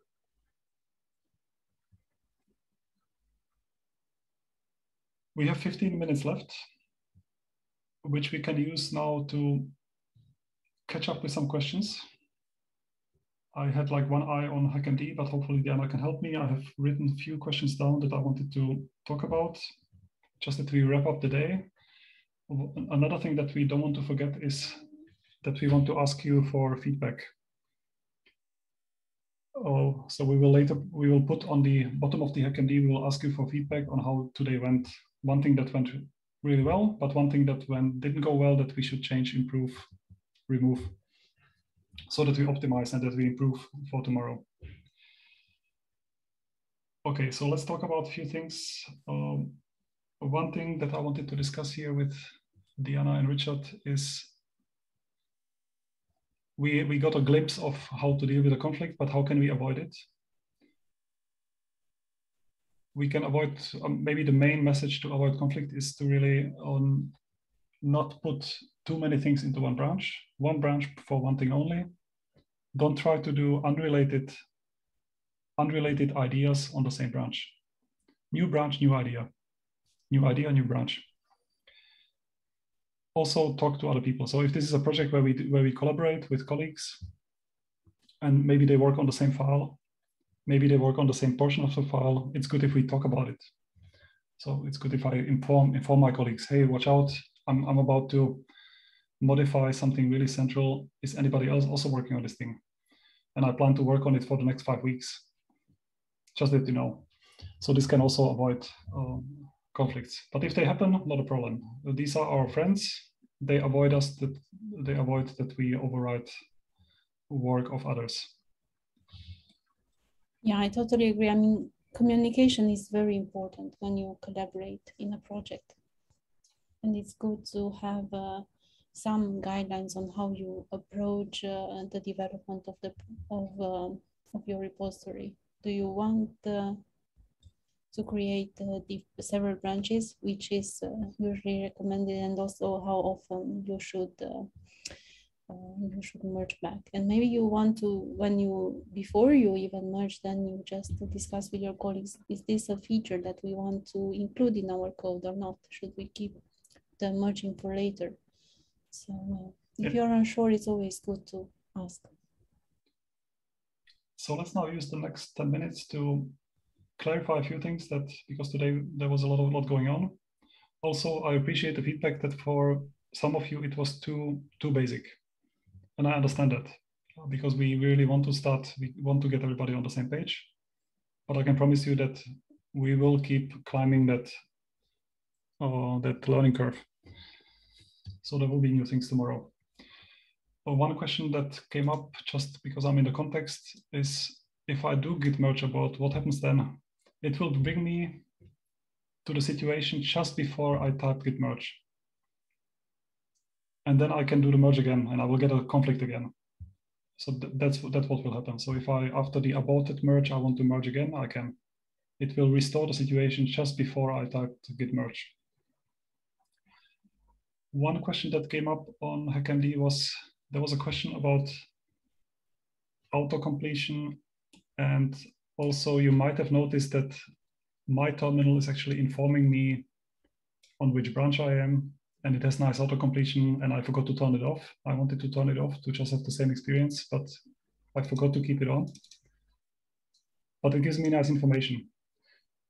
And I just wanted to point out that where you can get more info about that. So if you like something like this, you can have a look at customizing it.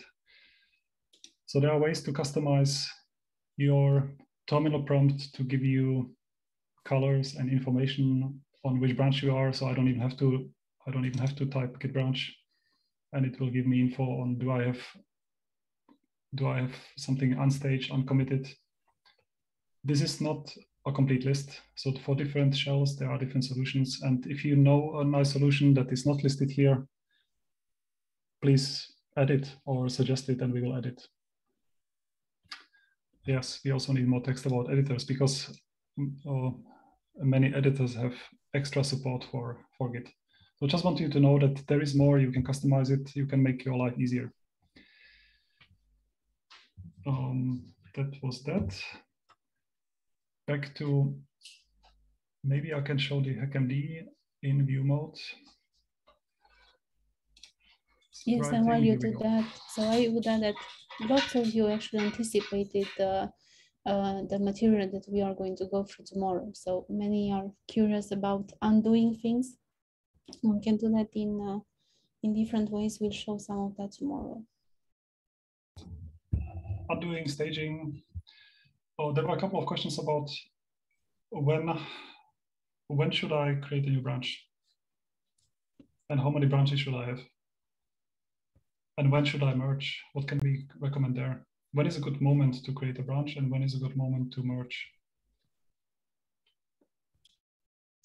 Whenever you want to add new features, I think it's good to create a branch. And then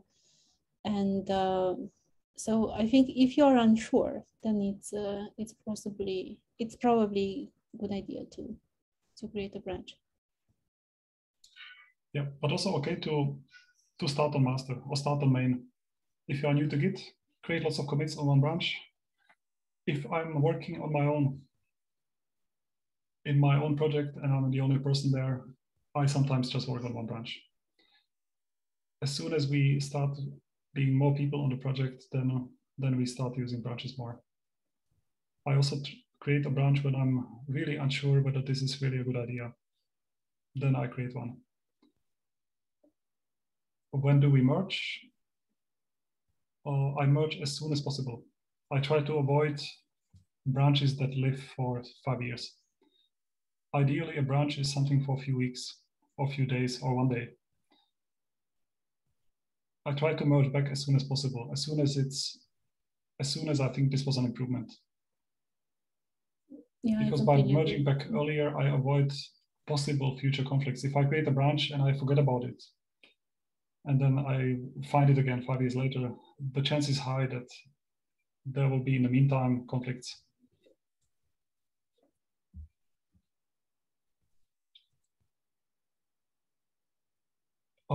How should we name branches? How do you name branches, Diana?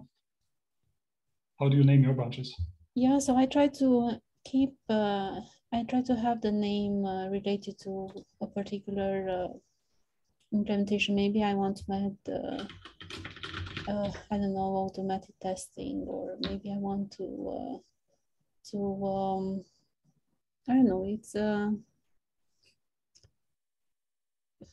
yeah, it's good if the branch name is somehow descriptive. If I'm in a project where we are multiple people, what I also like to do, I like to create a branch. I like to give my name to it, Radovan, some idea, some experiment. Because then it has two advantages. First of all, I know what's inside. Everybody else knows who this belongs to. And also, if there are 30 branches, I can find my branches. So then I can look for which ones start with my name. So that's how I like to do things for project with other people. Descriptive commit messages, descriptive branch names. What else should we talk about? We have 5 minutes left. Yeah, so we'll discuss more about branching and collaborative work on Thursday. Yes, Thursday we will create a recipe book together. We will also, actually on Thursday, what we will try, it will be an experiment that will be fun. We will try to collaborate with live stream participants. So also those of you who are not in an exercise team, will be able to collaborate with us on code. Let's see how this works. But I think it will be fun test to try out. So we will really code together in one project on Thursday. Let us give us a little bit of outlook of what happens tomorrow. Tomorrow we will start with a little recap and question and answers, the first 10 minutes. So it's also good this afternoon, you can digest some of the new knowledge. And if questions come up, please write them into the HackMD, bring them with you tomorrow. We will start tomorrow with questions and answers. What we will do then is now all of the work that we have created, all of our hard work today, it's all in this folder called .git. And now if I remove this folder, or if my computer stops working, then this work will be gone. We will start tomorrow by discussing how can we share now repositories with other people, how can we back it up to GitLab, to GitHub. And then we will dive into an existing repository, because very often we don't start from zero. We start with something that other people have already created. And now we need to learn to navigate in this, in the history. We will learn some tools on navigating the history, finding when things changed, why, when precisely. We will then talk about undoing, recovering, Git staging area, and we will close tomorrow by discussing how much of all of this is really necessary. Where should you start? Where can you go next? What is the next step? Because it's really about, it's a progression. This is not something that one can learn in half a day, but it's good to get started. So create commits, create repositories. Better too many commits than too few. Better ugly messages than no commits at all. 5 minutes left. Thanks so much for giving us feedback here. Feedback on what was good, feedback on what needs to be improved. This is very important for us. We look at it, we use it. The things that we can improve already for tomorrow, we will. One suggestion that came in a different chat is that the exercises should really be numbered, so that, and they should be easy to refer to by link. So this is something I will try to improve for tomorrow.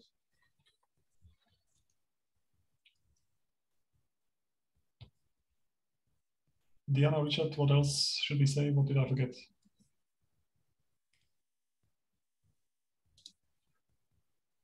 Yeah, well, I don't know. So we are good. I think we had many good questions, and we are very grateful you are asking the questions, and we are trying to answer them as quickly as possible. Yeah, this is super. Yeah. We are also really happy about the invention that the questions are numbered. That's a new thing. Somebody invented it. It's a very good idea, because this way it makes it easy for us to refer to other questions and answers. We will also see that there are some questions which didn't get an answer yet. We will go through them. We will go through all of them. All questions will be answered. We keep this archive HackMD. This is only so that this doesn't grow too long. Also later today, what we will do, we will go through all these questions and answers. We will anonymize what needs to be anonymized. And we will publish these questions and answers. And where will you find them? You will find them on the workshop page under Q&A. So they will end up here later today. I will also send all of you an email with brief summary, brief outlook, the important links, and I really look forward to see you all tomorrow morning. I will keep the Zoom rooms open in case you want to use them. Also, we will be here for a while. We will hang out here. We will then stop the recording and stop this. No, wait a moment. You can't. No, we are in a different room. Sorry. But we. Anyway, I also need to get used to this multiple Zoom, multiple live stream setup here. So one thing that we could mention is that we will be using GitHub tomorrow. So if you still need to set it up, then today is a good time to do that. Yes, GitHub SSH keys. This is something we will need. And where do I find it? If I need to find it. It was for sure in some email, but it was also software somewhere. Oh, wait a moment, here. Requirements on, and here we have this page. So tomorrow you really need this, and you need that definitely on Thursday. Should people go through conflict resolution again on their own before tomorrow? Will that be important? I don't think it's important. I think my main thing is that you know that they exist. We know that they are actually useful. If you hit them, you now know a place where to find how to resolve it. It will not be essential tomorrow, nor it will be on Thursday. We will see it again on Thursday, but it's not very, very important. If I had to recap one thing here today, it would be the branching and merging. That will be important. Okay. Yes. Okay, I'm happy. So if somebody wants to, should we conclude?